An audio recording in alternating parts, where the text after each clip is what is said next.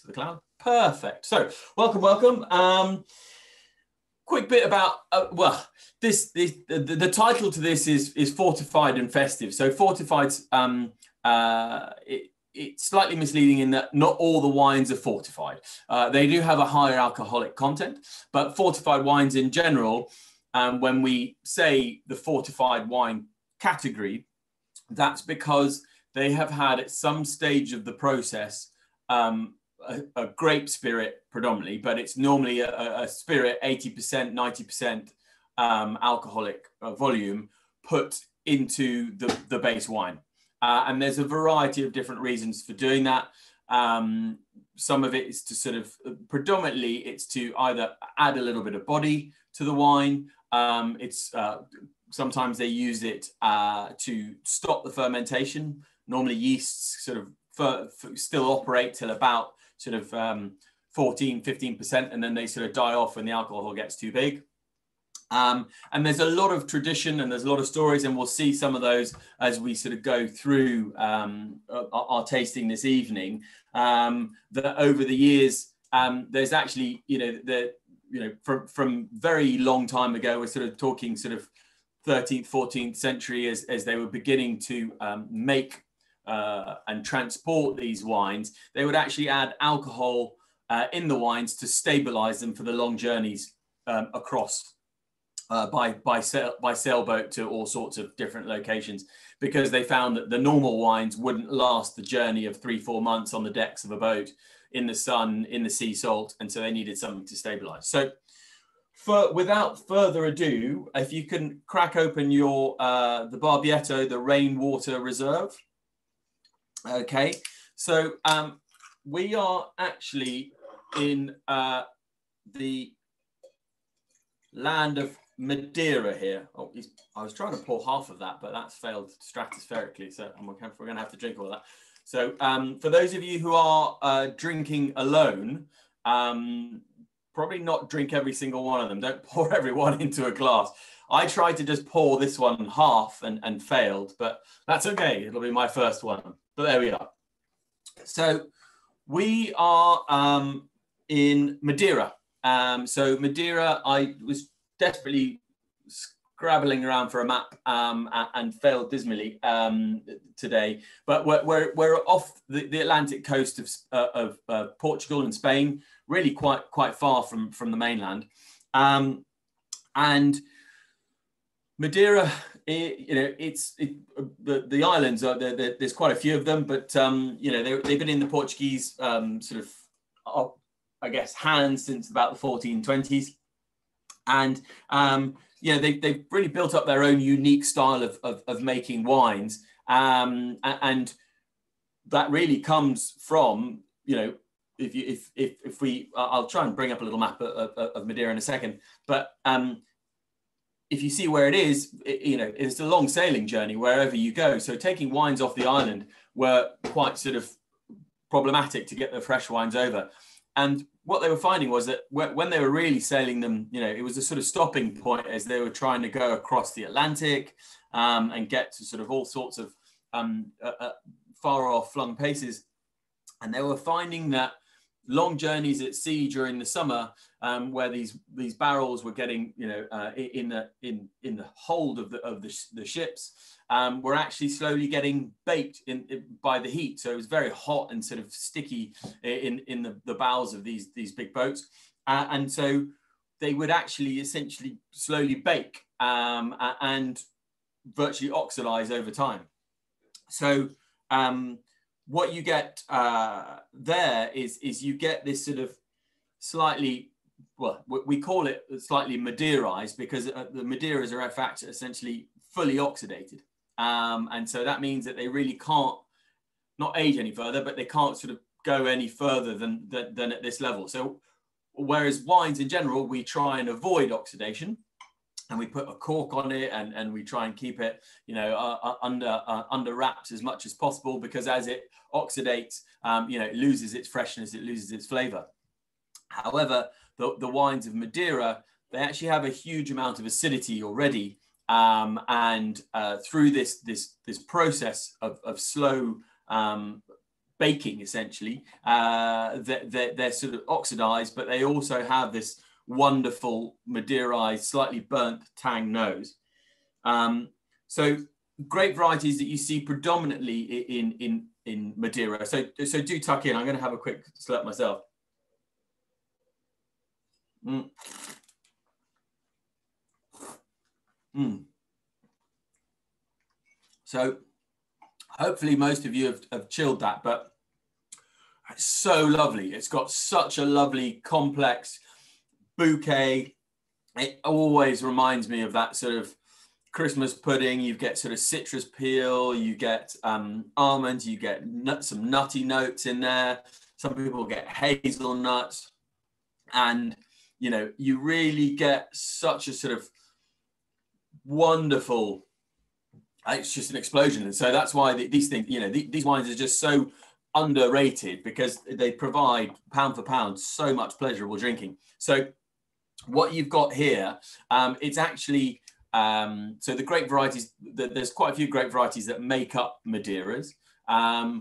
There's 4 sort of noble grapes, which you have sort of Cercial, Boal, and he's looking desperately at his notes, where those are the sort of the main 2, and you'll often see maybe if you're lucky, you have these very old bottles of sort of 1850 Boal Madeira or 1902, and they're normally made specifically from that grape and specifically from that vintage, and because they've been oxidized, they literally are indestructible. So that's why you see these very old bottles that are not readily available, but you know, you can see and taste 1860, 1880 without great difficulty compared to any other wines. And the thing is once you've got this open, it can't oxidize. So it is probably the only wine that you can put at the back of the Christmas booze cupboard and it'll still remain fresh. We make that mistake with port and with sherry. Those don't last until the next year. Madeira, not a problem. You can even leave the cork off. Admittedly, it probably won't do it any great good, but you can leave the cork on and it's fantastic. But these will last in the fridge for a little bit. So a little bit more in regards to the grape variety. In this one, we've got the Tinta Negra or the Tinta Mole, which is kind of the catch-all grape variety in Madeira. It's grown probably in the most. And very simple, sort of, it's harvested like any other. It's then fortified. It's then goes through its just normal process of winemaking. And then when it's reaching a level of dryness, that's when they will fortify it. And then they will place them. Traditionally, what they would do is they place it in the barrels and they place them in very hot cellars, which are normally under the beating sun. Nowadays, it's the process of estufagem, which is basically baking, has been sort of modernized somewhat.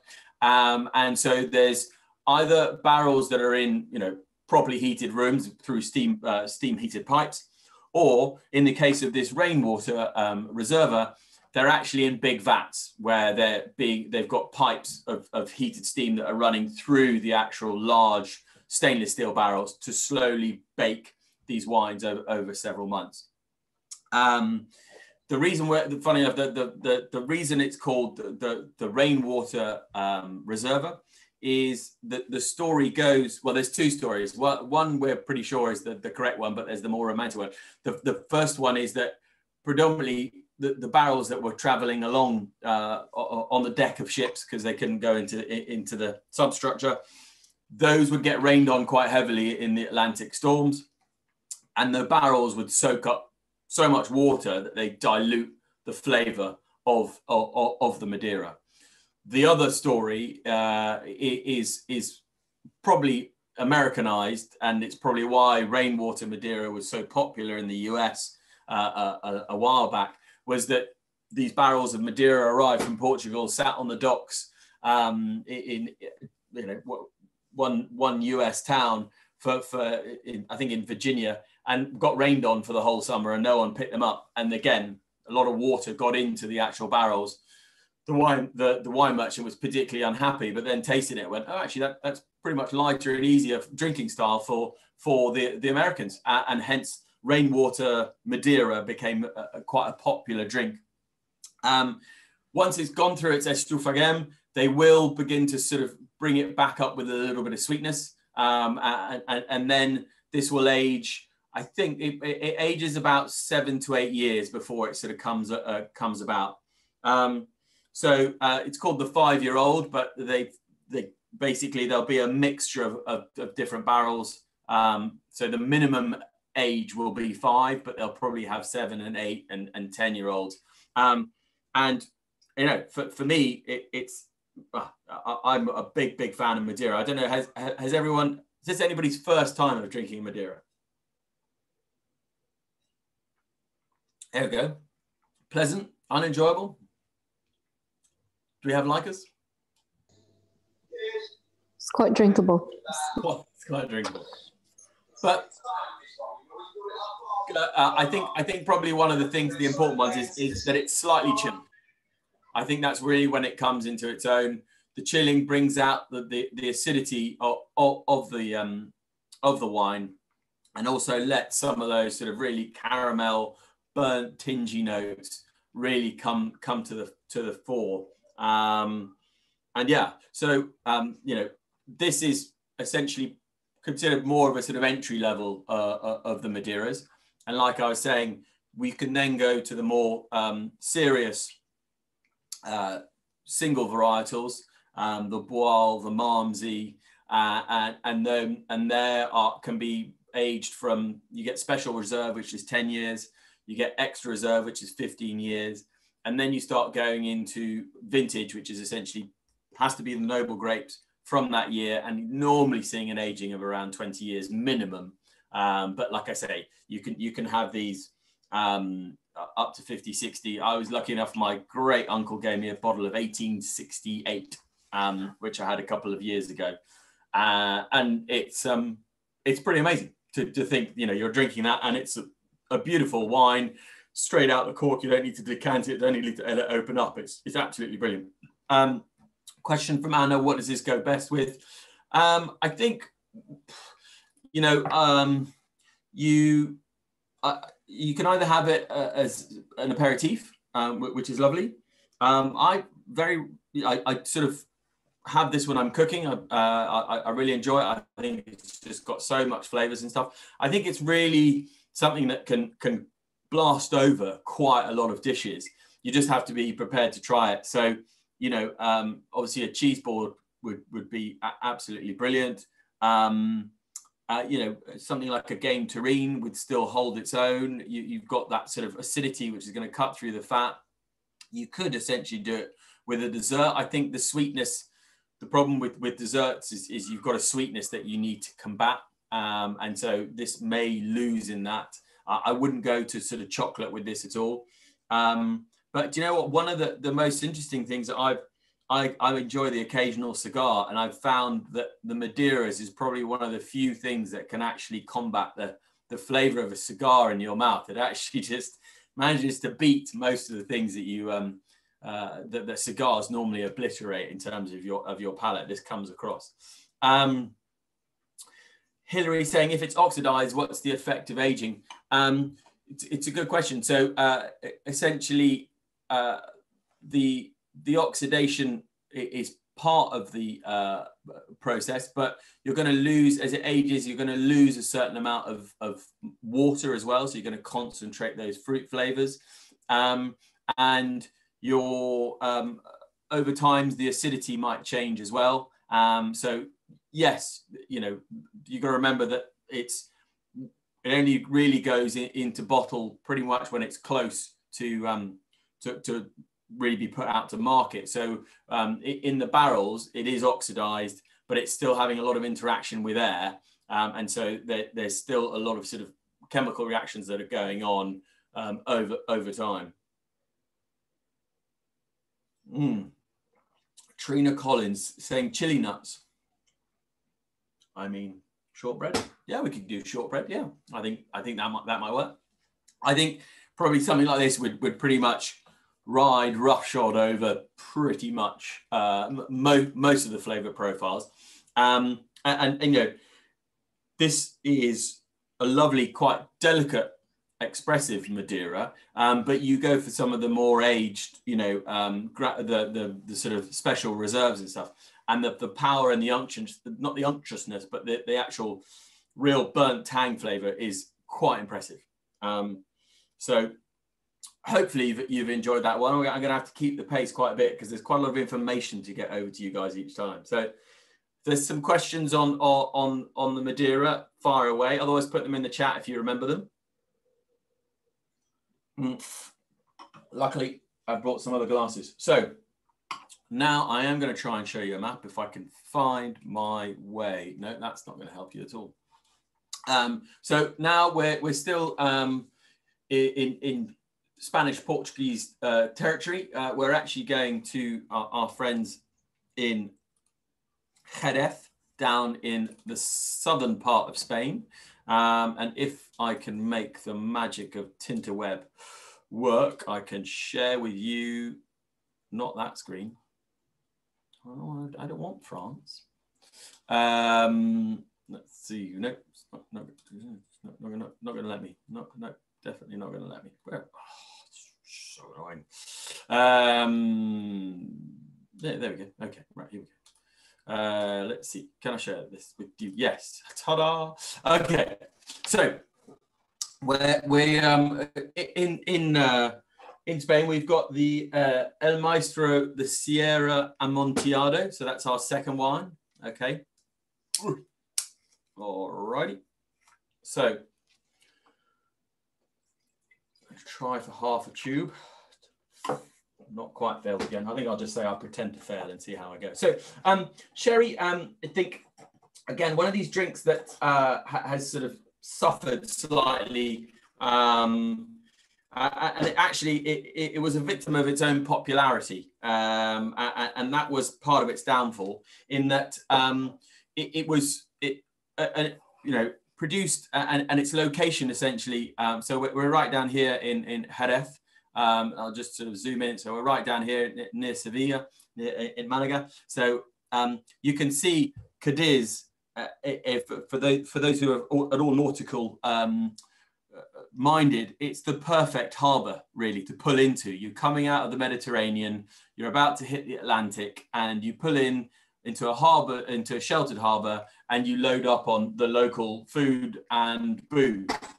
And what happens in Jerez is you've got the fantastic sherries. So they're made from the 100% Palomino grape, which is a relatively thin and quite racy wine. I mean, if you just had a Palomino white wine, it'd be pretty unenjoyable, should we say. It's not something that's massively palatable. You do see some Palomino wines around, but the base wine that's going into this is really not what you want to be doing as a sort of a nice drink. So anyway, you've got the Palomino wine made to a certain level, and then what happens at this stage, it's probably around sort of 13-14%. It's then fortified to bring it up and to sort of stop the yeasts growing. And then at this stage, what they really want it to do is develop the all-important flor. So the flor is a FLOR, is actually a mold, and what it does, it's quite important. So what it does is that it creates a little layer on the top of the wine, which does one of several things. The most important is that it acts as a sort of protective barrier, sort of an antioxidant, antioxidation layer. The wine underneath can't be oxidized, and what then happens is that yeast, or that flor, it feeds on the oxygen, it feeds on the alcohol in the wine, and it feeds on the glycerin, so it feeds on the sugar that's also in the base wine. And what it does is it actually reduces the acidity of the wine. But it also increases what are known as the acetal, I can't even ever say it, acetaldehydes, which give it some of that flavor that we're getting. And it's the classic flavor of the fino sherries. And what we have here is an Amontillado, which is essentially an aged fino. Okay, and so the fino is one of the styles that we see. We also see sort of different. We have the ones, the finos from down further towards the coast in San Lugar de Barrameda, and they have a slightly different style. What we have here is essentially this aged fino. What we see is that over time they'll let that floor slowly die off. And it will basically allow the fino to ferment to a complete dryness. So that's when we say Amontillado, there's the two classic styles. Well, sorry, there's two styles. There's the classic style, which is fermented to dryness, which is what this is. Okay. And then probably the Amontillado that the English are more well known to are the ones that have been commercially sweetened. Okay. And those are the ones that probably are in the blue bottle that at the end of the aisle at Christmas time, which we don't mention here because we're not allowed to. It's illegal because it's a bit of a travesty, because it's made for, it's just made as a style that should be very consumable, and unfortunately it gives sherry a bit of a bad name, that it should be sort of sweet and sickly and only your nan should be drinking it with a tipple, and that's not what it's about.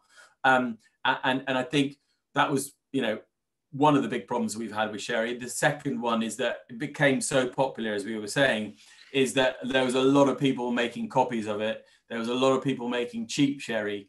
And so it sort of, at the end of the 70s, early 80s, it really fell out of favor, because it was, in big sort of 2-liter bottles, and it was really sort of falling in quality, and it really wasn't going anywhere. So there is a bit of resurgence, and there's a lot of work going on by the sherry body, and they've actually done a lot of work to get together the sherry body to say, look, first of all, we're not going to let any bulk shipments of sherry leave. Okay.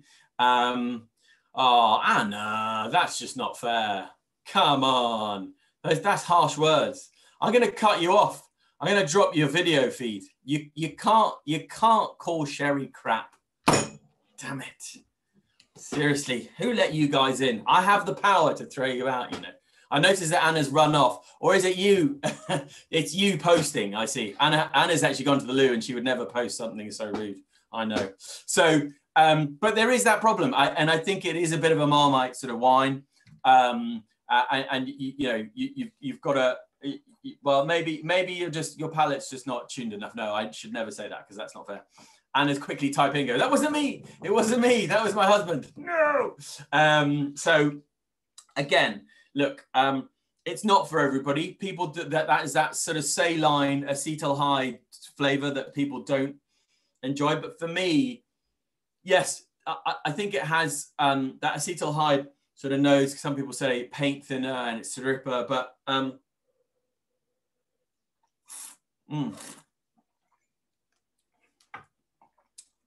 you get on the palate, there's just such a complexity. There's that nuttiness, there's that dryness. It's crying out for some salted almonds. It's crying out for a little bit of manchego. All of that it'll work absolutely well with. And I know it's not something that people will just pick off the shelf. And like I say, the Spanish have been working immensely hard to try and protect and make sure that the product that leaves Jerez is the top quality. So before, they used to bulk ship it out in containers and send it all around the world. Now it has to be bottled in Jerez before it can leave. And so that gives them a lot more control. And I know, a lot of people, they will take, their sherry and they'll drink, obviously the Tio Pepes of the world. And there's nothing wrong with Tio Pepe, but it's made for the mass market. Whereas this, it's aged. We're looking at a 12-year-old wine here. So they've really put some effort into it. And the complexity that goes into it, I'll try and explain it quickly. I'll just see if I've got my picture of the aging system that they use, which is known as the Solera system. So it's not to do with ice creams, sadly. So don't get excited, Dominic. It's got nothing to do with that. You essentially, I'm just bringing it up for you so you guys can see it. Where are you guys gone? No, I've lost you. There we go. So it's quite an impressive system called the Solera system. And what it is essentially is that because a young style of sherry will be pretty unpalatable, it won't be that exciting, to keep it essentially a sort of blended but consistently able to sort of be able to draw off of it, they have what's known as the Solera system. And essentially right at the top here, your young wines go in. Okay, so it's wine with the youngest average age, and they're on different levels, so they're called criaderas, and they'll normally be 3 or 4 stacks high in all these barrels, and essentially they're all connected and they draw into each other. Okay, and so you've got the youngest wines at the top, the oldest wines at the bottom.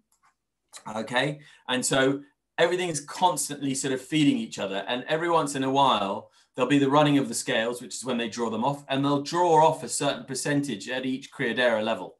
And you get then this sort of complexity, and you then are able to take a little bit off of each one, but then the wine constantly is feeding the next level down. So you get this amazing ability to constantly be feeding essentially the sherry butts, and it's quite a clever system, and I don't think there's anybody else that's done it, but it gives this amazingly ubiquitous style. And you know, you've got between 12 to 20 years worth of different sherry stocks there, so it's really quite interesting, quite complex. So it doesn't deserve to be called crap. Thank you, Jeremy. It deserves a lot more respect than that. But what do we think? Mix it with a 7-year-old Havana Club, an Aperol. My good Lord. Yeah, toffee Negroni. Okay, that's I'll add that to the Christmas cocktail list. Actually, Tom said he was doing cocktails in a couple of weeks, so that's quite interesting. So, but I know I think a lot of people sort of have it's a bit of a Marmite. So, has anybody not had sherry before and tasted this and thought that is exactly what I was looking for? Yeah, no one's flying in there. Quite all right. Quite all right. So those are our 2 first wines. I don't know if anybody's got any other questions about sherry. I've been keeping it relatively brief because you could probably have a whole hour on what makes sherry and a whole hour on what makes Madeira. So I'm having to keep it relatively brief. But I think there's a huge amount of history in both of those wines. They really are wines that have developed massively due to their location and due to feeding the habits predominantly of the English, it has to be said, to sort of keep them well stocked in alcohol over time. So and that's why we see a lot of English names to some of the big merchants that used to be down in sherry. Now it's more Spanish, but definitely Madeira, they slowly reconverted themselves over from to the Portuguese. But we're still on our next wine, which is the Niepoort LBV. So I won't go into it. I don't think there's any need to show you. But so if you like to go into your glassware there, and Portugal, and especially Porto, it really was heavily influenced by the English, and you still see the names of some of the most famous ports, Taylor's, Symington's, Fonseca. Fonseca's probably not the English name I probably should have chosen, but Taylor's, is one of the classics, and it's a very English name because essentially it was English traders that really brought them over. So sherry is always associated with Christmas, but I think it might be nice chilled at the end of a summer's evening. Absolutely, Dom. I think you'll find a lot of people who are the wine trade we all have a slight penchant for sherry, and you'll normally find a bottle of half finished Amontillado in most sort of wine tradesmen's and women's fridge, essentially, because it's just such a different style. And you know, it really, I mean, I'm still tasting that Amontillado. I'm still getting those notes. I'm still getting that beautiful almonds. But anyway, we'll move on. So we are in Porto, which is actually behind me. So this is the Douro region, and history is you know, it goes back to a very long time. But again, the reason for the port trade to have really exploded was England was getting most of its wines from France. They had a little falling out for a 100-year war, and so we needed to partner up with some other people that could provide us booze ASAP. I think at that stage we weren't getting too well on with the Spanish either, and it was quite a long sail all the way down to sherry. So they found that they could pull into the port of Porto, again off the Atlantic coast, and the supply there was coming from the Douro region. It would come down the river that you've got here, the Douro, and then it would be loaded onto ships to sail out. And they were finding that the robust reds of Douro weren't quite making it all the way to England in a good state. And so they said, well, look, why don't we stabilize it with some alcohol? And they pour in the 80% grape spirit, and then over the long journey back to the UK, that would have some time together, and it would sort of meld into what we know as port. So quite a few different structures of port, but the concept is that you make your wine, and as it's fermenting, they tread the grapes. That was the old school way, and they still do that very right for the top level wines, but now they use different types of machinery. In big open concrete vats was the old way, and the concept is that you really wanted to get maximum extraction of the grapes in the wine as quickly as possible, to basically make it as tannic and as structured as possible.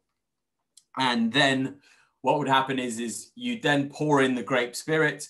And so as it's fermenting, it's still got a lot of sugar, it's still got a lot of tannins, and you pour in that grape spirit, and that stops the fermentation dead. And so you're left with a lot of extra residual sugar. Although you're at a higher alcohol level, the yeast hasn't been able to eat all the sugar that it would have done, because you've immediately jumped from sort of 10% alcohol to 22%, and that's sort of killed everything off. And so you're left with a high alcoholic, well, high, 20%, but with loads of sugar. It's then aged. And so we've got different. So the ones that the English are renowned for enjoying is the vintage ports. And those are made on the declared years. So not every year is declared. And those are obviously, the best of the best years. And they're put into bottle, and they require about, minimum 20 years, we think. So people start drinking them after 5 years. But there's people that don't really want to wait for that sort of length of time. And so what you've got here is the LBV from Dirk Nieupoort's stable, the late bottled vintage. And it was something it's relatively new in terms of as Douro goes, and it's been around about 30 years. And the concept is that people weren't quite ready to wait that long for their ports. And so what they do is they age them a little bit in oak, and then they put them straight into the bottle, and it's really made to be drunk at a relatively young age. And so what's wonderful about the wines, especially for the wines of Douro, but more importantly their ports, is that you're getting great varieties that you don't see anywhere else. They're Touriga Nacional, Tintacao, Touriga Franca. There's just all great varieties. You literally, they can't trace most of them back, and they really are quite specific to the region of the Douro. On the tasting sheet it says "and others" because there's a huge mix of different grape varieties that you see, and it's just a completely different flavor profile. So obviously on the nose you get that lovely brambly fruit, sort of literally sort of baked crumble, sort of, you know, those baked sort of blackberries. You can feel that tannin still there very much, but you get that wonderful hit of sweetness. There's a great amount of acidity there, really sort of holds and lifts the wine, but you still, it's very, very young still, the late bottle vintage. You know, this can probably age in bottle. It's not like the vintage port, which is really made to age phenomenally long in bottle. This wine is very much more for consumption, but you know, you can comfortably hold it 5 to 10 years if you really wanted to, and it would have come to absolutely no harm whatsoever. You know, and it's become one of the most popular styles because there's, right at the entry level, you've got ruby ports, which, you know, pretty much only good for, you know, unless they're coming from a great producer, sort of a cheap aperitif or more sort of cooking styles of port. And then you start climbing your way through, you know, if you're going straight into some sort of aiming for the vintage port, you get the late bottle vintages would be your sort of next best bet. You can have the other styles, which are essentially ports that are still aged in the oak. And those are absolutely delicious, but they slightly change color and become a slightly different style of port.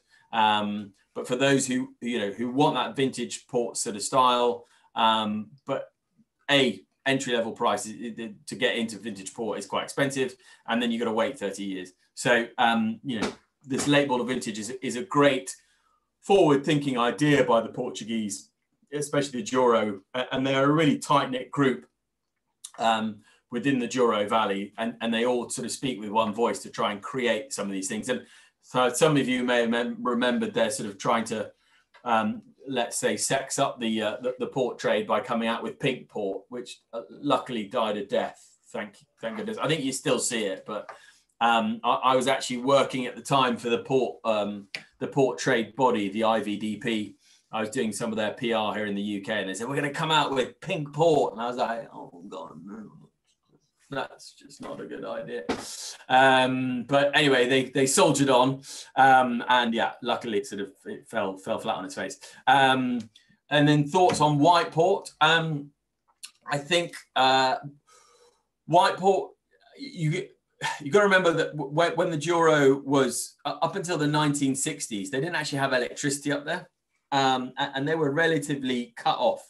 They made amazing wines, and you can see the terraces behind me. If some of you may have gone there on a trip, if you haven't, I'd recommend it for a long weekend. Dom and Steph, I think your dad actually said he was going to offer a romantic weekend. I think we all heard it here to Porto. So yeah, it's there. There's Christmas.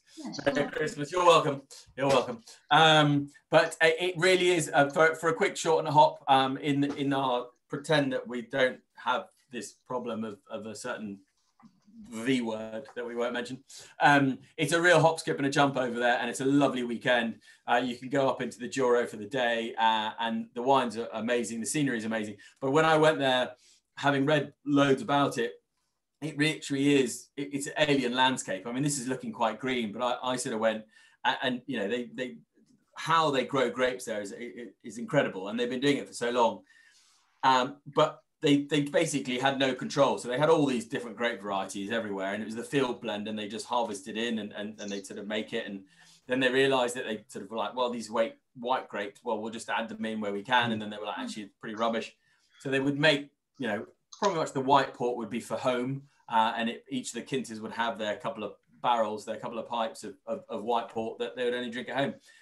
It's now, you know, I think it has its place as a bit of an oddity, but it drinks very well. But, you know, they struggle to find a home for it. And they have white port tonics, and they just have straight white port. But it's not, I think it has its, you know, its place on the shelf, but it doesn't have that, for me anyway, the complexity and the depth that you can get in the reds, because the white ports are made from just two grape varieties. So it's not, you know, amazingly different. Taylor's tried to reinvigorate it with the Taylor's dry chip wood port, whatever it was called, the dry chip. And And you know, it has its place, but I think if I was going to be grabbing something like that, which is very much an aperitif, it'd be more on a sherry front that I would go to, but obviously not in your household, Lundians. Yeah. An aperitif. So that's, I think that's quite popular. I know there's been some ums and ahs on the other selections, but this is very much that sort of, it's got that lovely warming character. It's just very sort of reminiscent for many of us of colder, darker nights, and especially, you know, with a bit of, you know, I'm looking at complete darkness now, but you know, it has that sort of very warming feel to it. So I understand why we all have a passion for some ports. Portugal do everything so well. You're absolutely right, Trina. From frying some lovely anchovies on the side of a beach through to making some really interesting wines. And actually, Portugal as a wine region is absolutely amazing. You forget slightly side off of what we're doing now, but they've been making wines for you know, for millennia, and they've got some great options and some great opportunities. And they're now beginning to sort of hone their skills, and you're getting some really good value wines coming out of there from completely different grape varieties that we don't see. And they've either missed the boat with getting excited about Chardonnay and Cabernet Sauvignon, or completely eschewed it just because they didn't want it. And yeah, I think there's some brilliant wines. And you know, most of us have probably still remember from holidays to Portugal and to various golf resorts, tasting some pretty much unpalatable wines. But in fact, if you can dig those past that, there really is some excellent wines. So don't be afraid to pull some Portuguese wines, especially off the shelf here in the UK. I think there's a lot of good work doing that. Anyway, the Niepoort goes well with salted almonds. Yeah, absolutely. Salted almonds pretty much goes with anything. So I'm going to be honest with you. Right. I realise that we're slowly running out of time. So now the next wine is relatively off the beaten track in terms of fortified, because there's no fortification involved whatsoever. But I blame Tom for this, which is brilliant because he's not here. Is that there is a certain amount of concentration of flavour, so we say. So what we've got here is the Amarone from the region of Valpolicella. Okay, up in the Veneto region. So as I attempt once again to bring you a wonderful map, so you can bear with me. But we are obviously in Italy, and we're looking at a wine that's mainly made from Corvina and Rondinella. Those are the two grapes. So again, Italy being very helpful with its naming the wines of Valpolicella made from two different grape varieties. They got nothing more. But what's really brilliant is there is a grape variety called Valpolicella. So that's to really confuse everyone. Let me just try and see if I can bring you the delights of our Italian map. And let's see if we can do that. And let's see if I can share you. Well, you get two for some reason. I'm not entirely sure how that's happened, but there we are. So anyway, we're up in Venice, in Veneto. Okay, so quite importantly, we're relatively cool climate here, and we're about sort of 300-400 meters. So you're not getting these very heavy baked sort of styles. However, they quite cleverly came up with this idea that what we should do to concentrate the flavors is to essentially take these grapes and take them off the vine end of the summer, and then put them onto straw mats. And the idea behind there is because they couldn't quite, or they thought, well, we can't quite get the ripeness that we wanted. And so what we'll do is we'll actually let them rest on these straw mats, and I think they called it appassimento or rasinate, which is essentially raisioning of the grapes. And so essentially they're just removing a bit more water from the grape variety, and that's concentrating the flavour. And then Anna said, is this a normal Amarone at 16.5%? The answer is yes.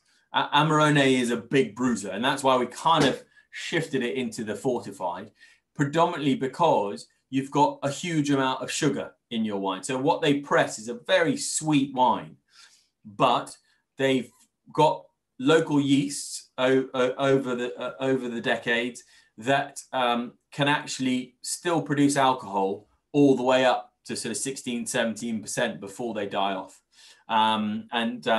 Which is quite rare in the sense that most of them start dying off at about 12 to sort of 13%.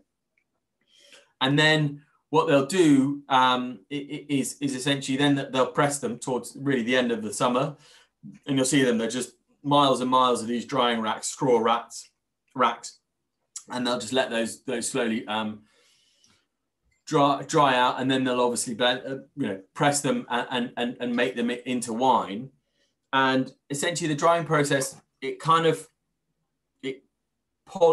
the tannins, and what that does is it really it kind of brings a little bit more balance to the wine, and creates this sort of smoothness, which is belying of its 16.5 flavor. And yes, it is quite alcoholic. There's no denying it, but it's not something you pull out for a lunchtime tipple at sort of Wednesday with your pasta, because you're never going to see tea time.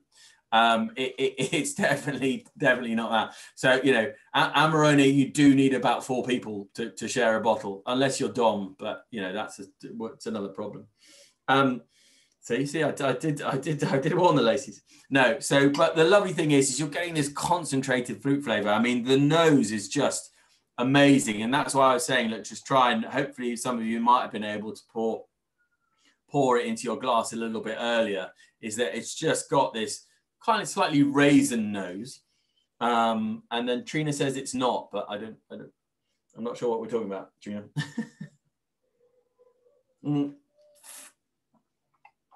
And funny enough, you can actually get another level of the Amarone, which is the Resiotto, and that's where they've taken the skins of the Amarone after they've made it into wine and they've drained off the liquid. They'll press that and they'll put that into what's known as the Resiotto, and that again is just another big kick of flavor.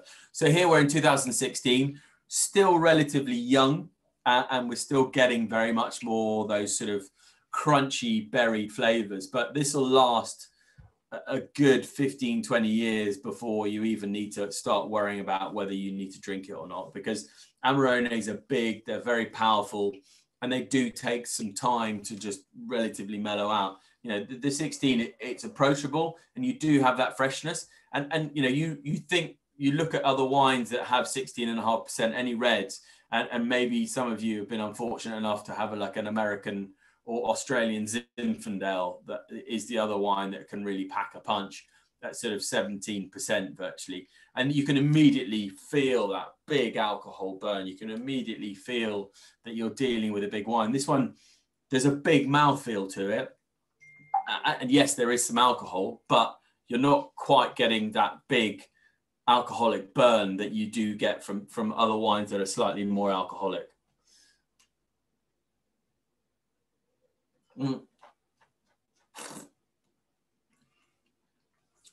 But yeah, hopefully that we're enjoying that. It's all sorts of Madeira at tea time. Happy days.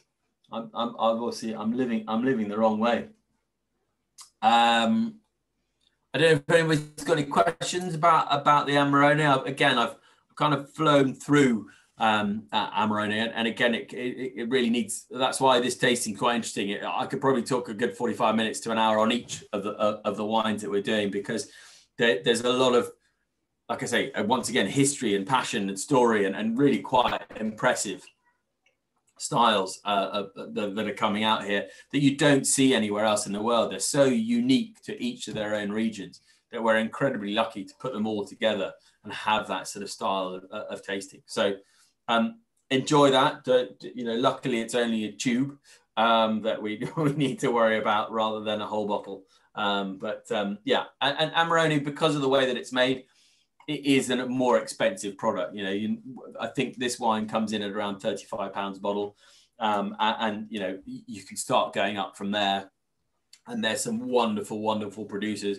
And you know, I've been lucky enough to have some stuff from 1960s, and it's still brilliant. It's still knockout wine. So really, really quite impressive. And that is a big point of reference, that if it's a wine that can last sort of 30, 40 years, you're looking at quality. There's no ifs, whens or buts. So slightly overrunning on time. Hopefully no one's got some specific delicious dish that needs to come out at 7:30 on the dot. And if I can carry on to 8 o'clock, that means the kids are in bed, and I would have said, oh, sorry. And since I've got 3 of them and I can hear it's bath time. Right. Next on our list, again, we're slightly, shall we say, bending the rules of Fortified, but they're festive, so we're okay. We have here is the Renou. If you could get a more French name than Renou, you'd be doing well. This is from the Loire, and 1999, okay? And we are Loire, we're Chenin Blanc, okay? And we're from the region of Bonnezeaux. And Bonnezeaux is a really small little region within the Loire. Loire's obviously known predominantly for some of its more illustrious siblings, the Sancerre from Sauvignon Blanc, and the Puy Fuissé. Sorry, what I'm talking about, the Puy Fumé. My apologies. I was just checking that everyone was still awake and not asleep. We often forget that the Loire, you know, it's, as much as it's made Sauvignon Blanc, you know, and championed it and makes them excellent from Touraine all the way through, Chenin Blanc is a grape that it has made phenomenally famous, and yet it still remains, you know, slightly under the radar, and yet, you know, we know Chenin Blancs from the likes of South Africa, which has sort of championed it and made it into a wonderful sort of easy to drink sort of grape, and yet we don't really know, you know, these wines, the sort of Saumurs and the Carte de Chaume, who make some of the, well, you know, the most ageable wines from Chenin Blanc, which is actually it is no mean feat. Where is it? There we go. Here we go. So we're a little bit more of a simplistic map, but again, you know, Puy Fumé here at the back and Manitou Salon and the Sauvignon Blancs, that you sort of get those. But you know, if you look at these other ones, and Vouvray is another great example, but we're in Bonnezeaux, which is a little bit closer towards Nantes, towards the coastline. Chenin Blanc's a little bit like Riesling in the sense that it's a quite delicate grape. It's quite hard to get right. And yet, if you allow it to become an amazing overripe grape, and then it goes through a certain amount of botrytis, it somehow has this ability to age. And so Vouvrays, there's some Vouvrays that, you know, totally drinkable from the 50s, 60s, and they still have that minerality, they still have that acidity. So it's always a shame that, you know, you don't see enough of these, and it's one of these amazing things. So Chenin Blanc's quite a thin-skinned grape, so it's one of the reasons that it's quite attractive for trying to ripen with this noble rot. So for those who might not know, it's the same wines the same fungus that attacks the Sancerre, that attacks the grapes for Sauternes. So essentially, it's a little fungus. It's actually a mold that grows on the outside of the grape if the conditions are right, and it normally needs good dry conditions, but you need to have a little bit of humidity to allow that mold to take hold.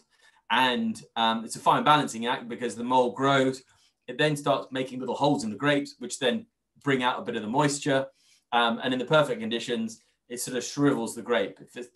And then it can tip over and it becomes mold, which is grey rot, and then you've got to throw the grape away. So it's very, very difficult thing to do.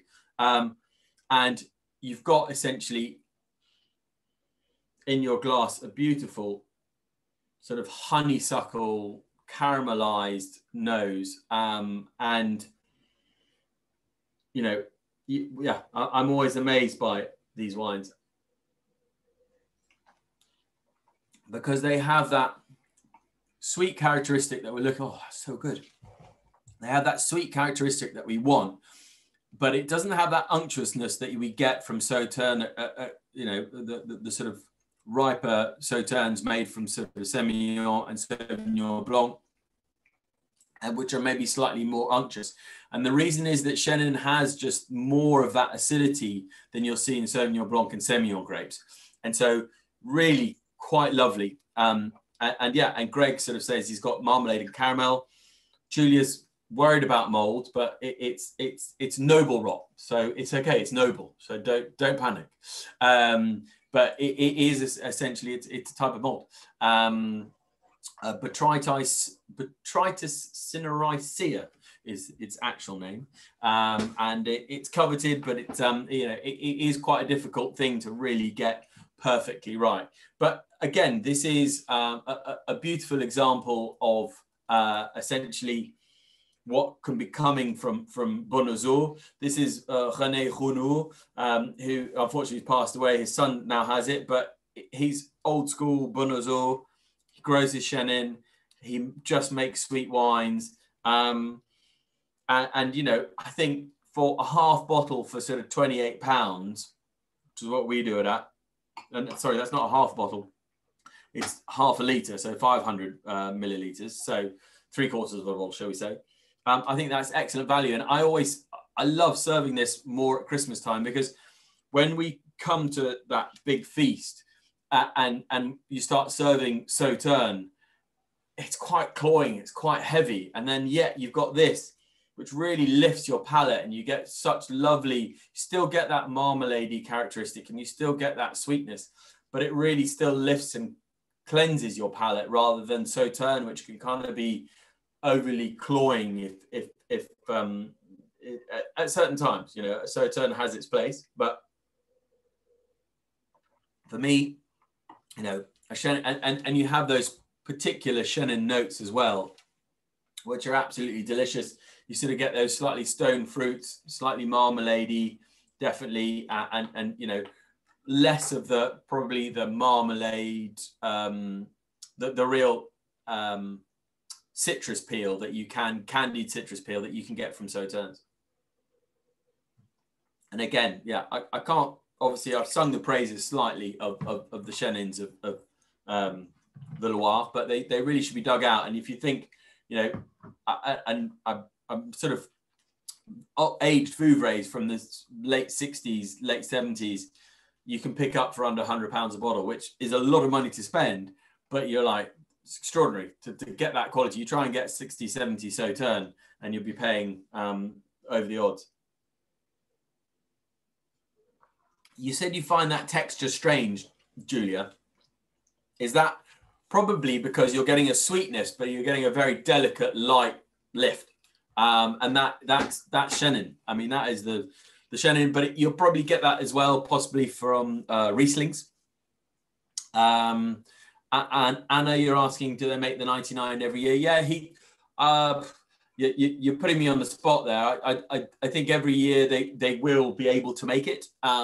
Occasionally they'll probably have bad years, which my Bonnezeaux knowledge is relatively limited as to what is the excellent years. But it is their bread and butter, so they will make it on many a year. You know, they lucky for us, it's not a massively known thing, so you can easily pick up packs of 6 without too much difficulty. And I know they've got stocks going back even further than that. So again, for those who want a quick trip, you know, go to the Loire. We know Sancerre, we know Puy-Fumé. Don't even bother driving all the way up into there. Come and have a look at you know, more some of those regions like the Vouvray and stick to the center of town, and you'll see some absolutely amazing wines. And they do them, and Vouvray does a dry, a sec, demi-sec, and a moelleux, and they do different flavor profiles. So it really is interesting. Oh, somebody wants to say something. No, just we're getting to the end of Fortified. Too many clicks. So, just recognizing the time that we're close to an hour. We are now into some. Hopefully, everyone's got a bit of chocolate. But for those who thinks that their palates are jaded, no, you don't need chocolate. Don't worry, Julia. You don't need chocolate. If you've got anything sweet in the house, you'll see what I mean here. If you've got vanilla ice cream, then you're in for a treat. But you'll immediately see when you try and pour it out, we are pouring a very different beast here, people. There's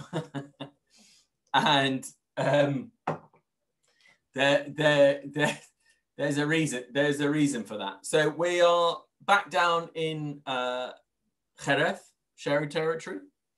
Okay, we're still with the same producer that we've gone, which is El Maestro Sierra. Okay, and Pedro Ximenez is a grape that obviously can be, can put up with quite a lot of temperatures, but I don't know where they think that that it was brought over by the Germans, and there's a story whereby I'm trying to think that the name they're pretty sure it came from Germany, and there's a guy's name who I've forgotten the story now. So it's too late. That's the danger of Fortified, you see. But they reckon it comes from Germany, but and it's a grape that they've decided what they do is do very similar to what they do with the Amarone, is that they put it on straw mats under the hot sun, and they get them really, really concentrated. But more, I mean, Amarone, it's looking probably like the grapes, when we've left them in the fruit basket for a couple of days, and we're like, oh, I'm not sure I want to eat that grape because it's a bit shriveled. That's Amarone. These guys, they're going to they look like raisins. I mean, that's how concentrated we're going. So you're getting this huge concentration of flavor, and the sugar is really, really getting massively concentrated. And then what happens is they press that, but the pressing takes so long. They sort of do it in a refrigerated room. At night time, they start the process to try and keep the freshness. And then it takes probably several days for them to actually press what is the remaining liquid out of it. It's virtually a treacle. And then it's essentially, it's got, that sort of raisin characteristics as the juice. They then stop the fermentation at about 10 degrees. 10% alcohol, which then stops the fermentation process. And then it joins back to our Solera system of the Pedro Ximenez. So again, it can age for probably about 12, 15 years. But it's not something that you just, drink sort of as an aperitif, as you can tell. It is Christmas in a glass. There's no denying that. But it's cloying, it's thick, but it has this amazing complexity of flavor, completely explosive. It's probably, you'll still be tasting it in a good 15, 20 minutes. It's probably, wow. I mean, that is quite impressive. I mean, it really is concentrated raisins and concentrated Christmas in a glass. You've got this candied fruit. You've got all of these beautiful molasses flavors, really quite exciting. You can see, there's still amazingly a certain amount of freshness there. You've got this acidity that's there. It's not overly killing your palate. There's a little bit of a lift, but Pedro Ximenez is small glasses. You're not going to get loads of, you're not going to drink a whole bottle of the Pedro Ximenez in a sitting.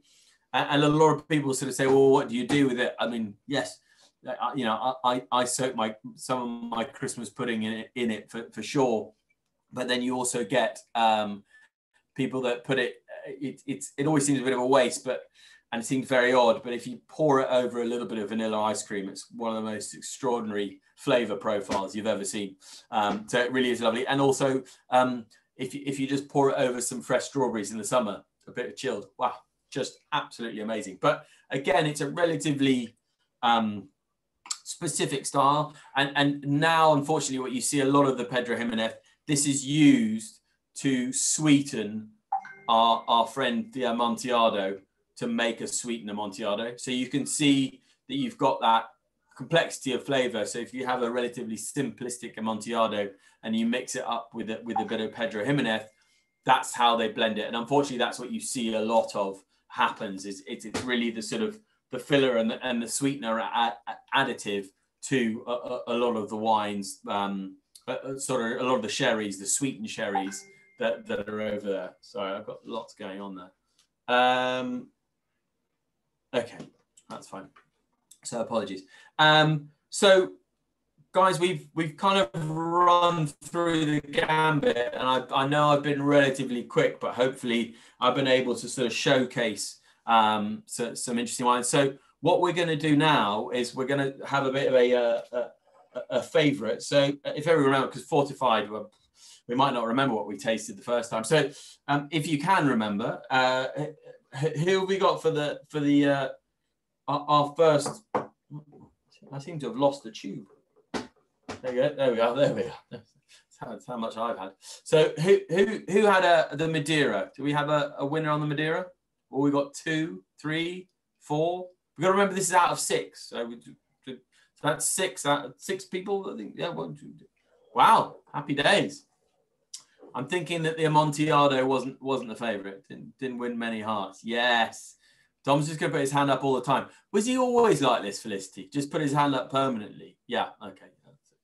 Just a look of disdain and forlorn worry. Now he's someone else's problem, Steph. Yeah. How about the Niepoort LBV? Yeah, got 1, 2, 3 there. Anna's lovely, perfect. Happy days. Any takers for our Amarone? Oh, happy days. No, yeah, okay, fine, okay. I think the Ximenez, the Rene, did we have a winner for those? We had 2, 3, 4. Ooh, 5. Yeah, okay, that was the win. That was a win. Okay. And then PX, well, it's its own little animal. I mean, it's lovely, but I'm not expecting everyone to put up their hands up and go, I'm going to go buy loads. So actually, I'm quite surprised. I think the Rainwater Reserva kind of won it. It was a very quiet appraisal, but everyone seems to have kind of fallen in love with it. So let's have a look at some questions.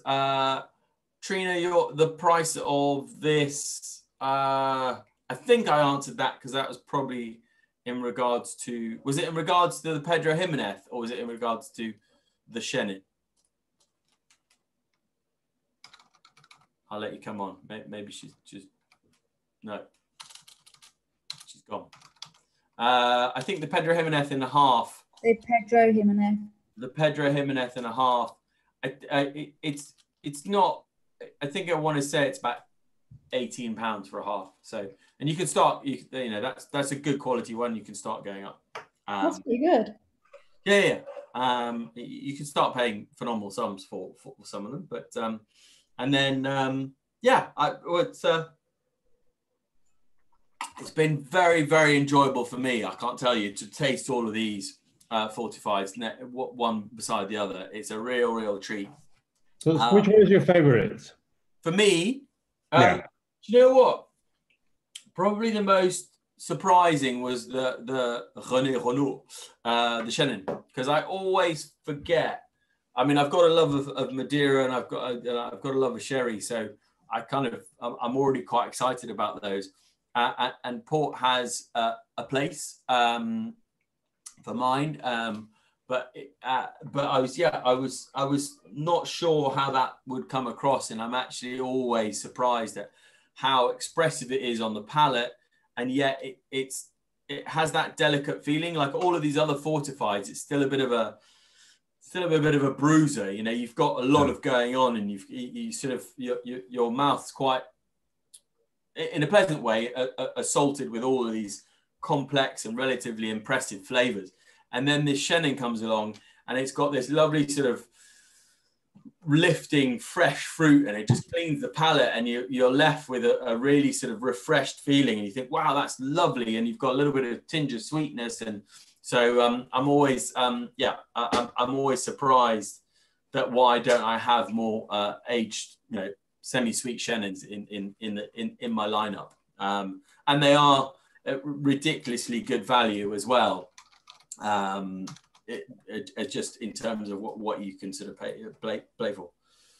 So yeah, guys, thank you so much for joining. I'm here to carry on chatting, so do unmute yourselves if anybody's got any particular questions that they want to ask in general. Yeah, I'm here. Thank you. That was really interesting. Good. I'm glad you enjoyed it. Glad you enjoyed it. I don't think this may be our last sort of group tasting for this year, so we're still feverishly working away. We might be able to squeeze one more, but these tubes are lovely. If for those of you who have enjoyed them and want to give them as a gift, I've still got about 20 packs. Forever the salesman. But yeah, there's some of these packs still available, so you can pass them on, and we're recording this session obviously, so we'll sort of edit it slightly, but they can enjoy those at their own leisure, these wines. Could I put in a vote for what Julia said, which is a tasting just of Madeiras? We spent we went on honeymoon, not on honeymoon, on vacation to Madeira some years ago, and brought back a number of different types. And they really are quite distinctive, and it'd be interesting to compare them, this subtle differences. Yeah, you're absolutely right. It's quite a specific tasting to for us to try and make sure that we can get enough people to be entertained by it, because it is, you know, I've been in the trade for 20 years, and there's always two trade guys that represent the real full gambit of Madeira going back, you know, 60, 70, 100 years. And it's a very unique type of wine, but it would make you're absolutely right. I mean, I've been lucky enough to go to a couple of Madeira dinners, and it makes an absolutely fascinating tasting lineup for definite. So how much are the packs, Christina? I wanted to say £75 all in, something around that. I think we offered them out for everyone for 65 on the early birds, but yeah, they're about 75, and that gets you, you know, that gets you the pack and then the link to the video, and people can sort of taste at their own pleasure. So yeah, absolutely. So yeah, I mean, I think I mean, it's a real amazing tasting to do, but like I say, there's a lot of information there, because you've got loads of different techniques, from, you know, the estufagem from Madeira, the fully oxidized style, going to the floor and the style of sherries, and then we quickly go over to port, which is a completely different story. We've got Amarone resting on straw mats and concentrating themselves. We then got the aged Ximenez with a bit of botrytis, which takes to another whole story. And then we finally close out on the Pedro Ximenez, which is, again, all the way back down to sherry. But yeah, you've had to absorb a huge amount of information. And as for me, I literally had to go back to my my school books to learn back when I did my WSET diploma. And I literally had to dig down and remember. I've got top line information, but a lot of the in-depth information it sort of falls by the wayside. So well done for sticking with us. I enjoy those wonderful wines, and yeah, hopefully see you guys on another tasting soon. I don't. We've got one on the 2nd for those who are for Premier Crew, for those who are going to be able to join us, which is one of our other tasting groups. That's mainly wine based. That's on the 2nd. We're also having not a tasting, but we're just having a fireside chat with me and Tom on the 8th of December, just to essentially talk about wines that we should probably all have in our cellars and what to look forward to in 2021. And then we're all furiously just pedaling to keep up with corporate entertainment as they realize that they can't have their Christmas parties. And so they're all coming to us to be entertained, which is lovely for us. Running 4 or 5 tastings a night. Literally, that's why normally there should be some other people on here, but Tom's hosting a tasting, Angus is hosting a tasting, Luke's hosting a tasting. And we've done that 3 nights in a row now, and then we're doing that next week. So it's good fun, and I'm not complaining. It's keeping us very busy. So do keep an eye on that. I think we've got some little Black Friday little treats coming up tomorrow in terms of little offers. So keep an eye on your emails. And I'm here to answer questions. Otherwise, I think the children are still awake. So I'm here to answer questions for at least another 10 minutes. Charlie, congratulations from Gloucestershire, from the Cotswolds. You did a great job. Thank you. Thank you. Pleasure. Absolute pleasure. See? Tom was telling me that you'd be a bit of a liability, but it's fine. Yes, Trina, sorry. You're out that way, aren't you? We're in the Cotswolds too. Yeah. Hello. Hi. Tier on 2. the opposite side, Suffolk. Yeah, tier 2. Yeah. I think it might be time to drop off. I think that's the danger of fortified, you know. I know. Gin mother's ruin. Sherry probably created quite a few problems. So good. Well, yeah, it's been a pleasure, guys. Seeing you guys, and I'm going to wish you a very good evening and look after yourselves. And if I don't see you beforehand, have a wonderful end of the year, guys. All right. Thank you. Thanks, Charlie. Bye, everybody.